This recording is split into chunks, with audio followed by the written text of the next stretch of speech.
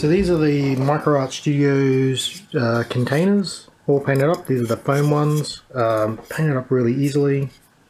I just did the 4 different colors, and I put the white bands on them.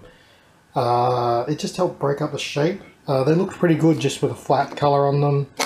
Just did some sponging to sort of weather them up. Wasn't paying enough attention when I did the yellow one, so it's over weathered. Oh well, doesn't matter. But yeah, really good, really fast to paint up. They feel quite robust. Yeah, really enjoying them. Thanks guys, see you in the next one.